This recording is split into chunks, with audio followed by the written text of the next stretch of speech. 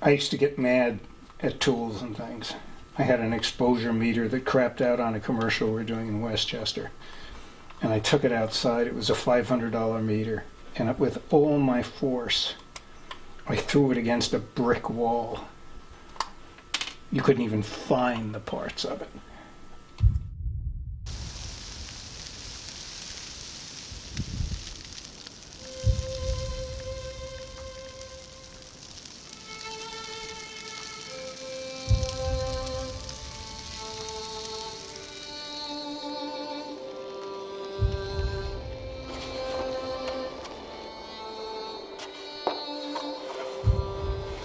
The problem with contemporary things in general, not just bikes, is that everything is hidden. Everything, all the workmanship is hidden, all the materials that are used in it. You can't differentiate whether it's steel or aluminum or fiberglass. Why hide this? This is beautiful, this sort of polished steel and the spot wells or the wells, the line wells. I mean, it's just beautiful, clear-coated.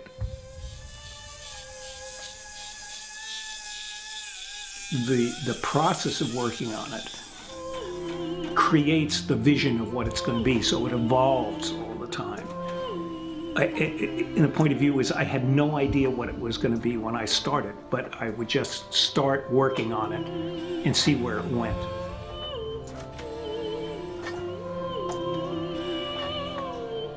Anything anyone builds is always affected by their sense of aesthetics and their sense of taste. And so this has shown me, and something I never realized about myself before, is that I love metal. I love the different colors, textures, things that have been worked on, like welded or brazed. And so all these things that I do are all influenced by this sort of growing love as metal as a media.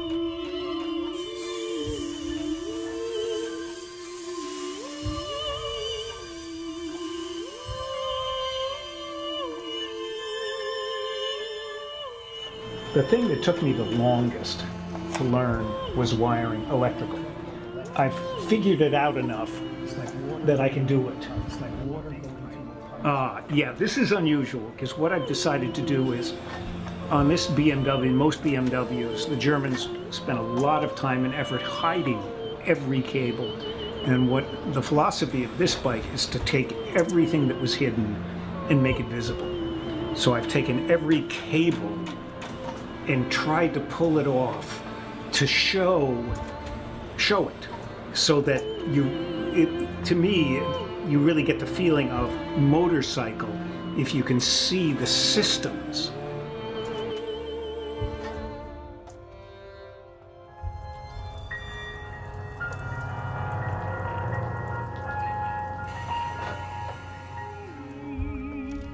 You look around the shop and there are a million different things. And if you look at it, it looks very complicated. But in fact, it's very simple. I think you surround yourself with things that feel comfortable.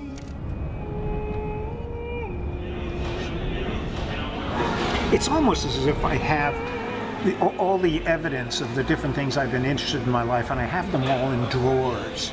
Organize it in terms of decades. You could have the 60s, 70s, 80s, 90s, and in each one would be the parts of whatever you were interested in then. So in a way, my whole history goes into this bike, but it's not consciously. I don't identify with it. It's just the reason that I kept the parts to begin with is they were really cool parts.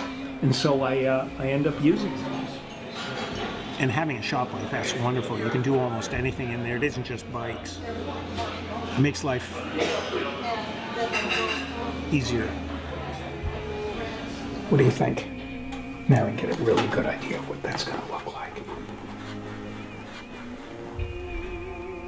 Oh, that's beautiful.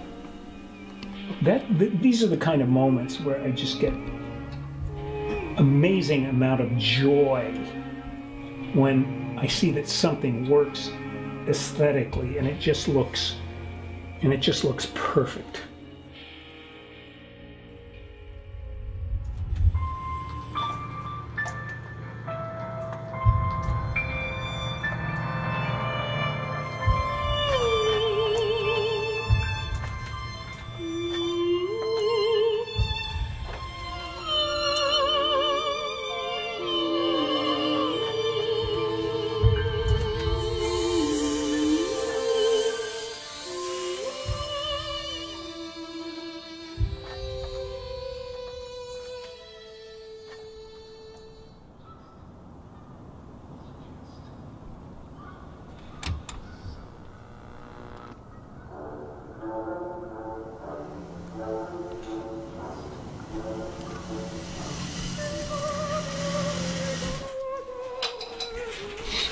Where's the fire extinguisher? It's right there, Calvin, up behind the plasma cutter on the shelf. It's a heavy little son. So the day I was going to start the bike, Calvin came over. Step one. Calvin is an ex-student, loves bikes, and so we're going to start the bike. Oh my God, look at that. There's a hole in the tank. Shit. It's the float. How the hell could that happen? Oh man, that's going to take... This is stopping, which I find bizarre, which means we could still try to start it. We'll see what happens. This may not work. Let's try engine start on.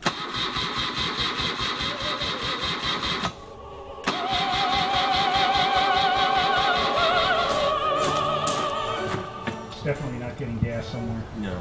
It's too bad.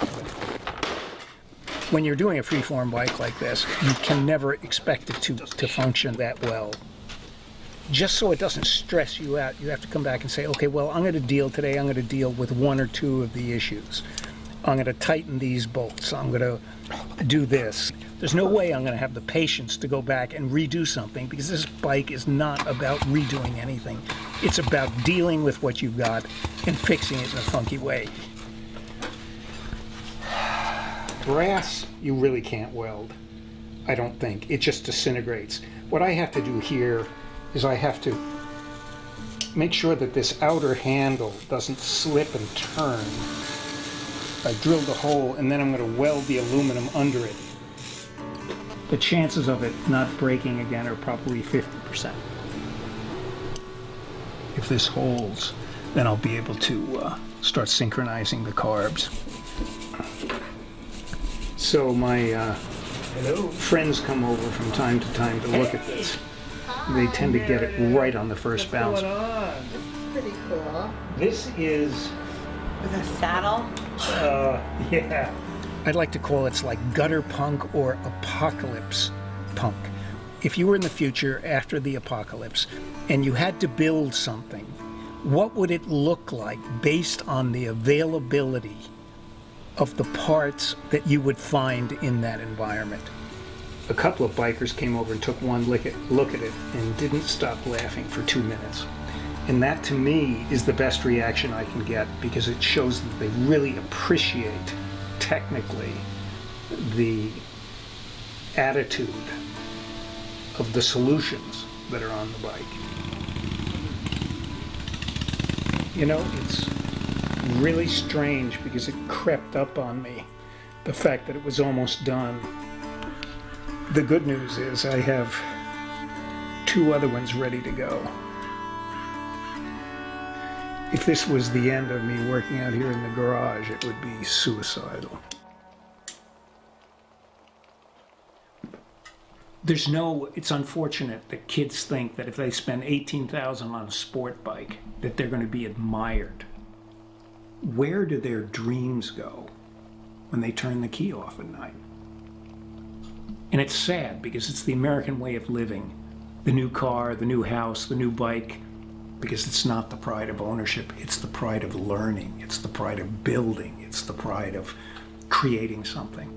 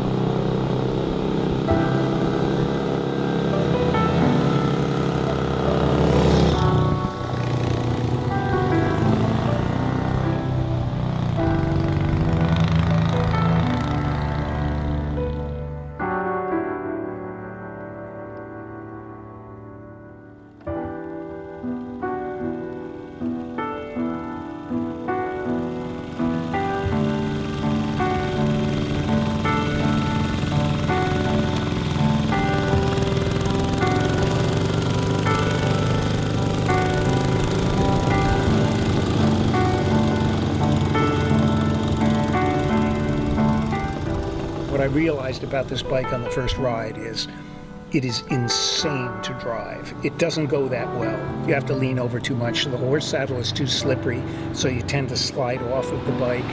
It's missing on one cylinder. The brakes don't work very well. Handlebars are loose. Just endless things that I have to fix. There are ways to build a bike to almost ensure that you will not have to debug much of it. And then there are ways to build a bike where you know you're going to have to debug it, but you really don't care.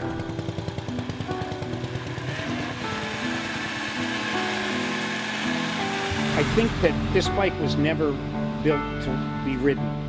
It's more, it was meant to have people look at it and say, holy shit, look at this. This is the most bizarre thing I've ever seen. And I think that, unfortunately, people don't look toward stuff that you do with your hands as aspirational when you're looking for work or going to school. The thing is, Seth, you're asking me to intellectualize something. But in fact, this bike has nothing to do with what I talk about. When I'm out in the workshop, and a lot of people will tell you this when they're out working with their hands, time stands still. It's my world. There's nothing. There's no politics. There's no wars. There's nothing. There's just this. So it's a kind of meditation for me.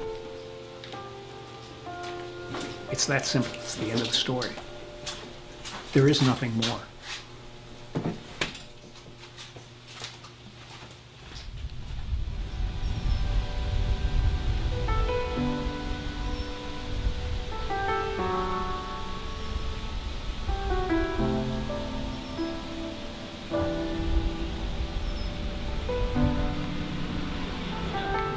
So should I speak Gaelic for him? Yeah.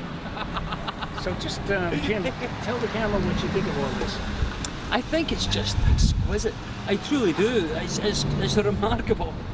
I'd like to say something really smart, Jack, but I can't. Sure It's a can. fucking death trap. Look at this thing. What the fuck? But I love it. I mean, it's Jack, isn't it? You know, I mean, Yeah. it's just an incredible mess.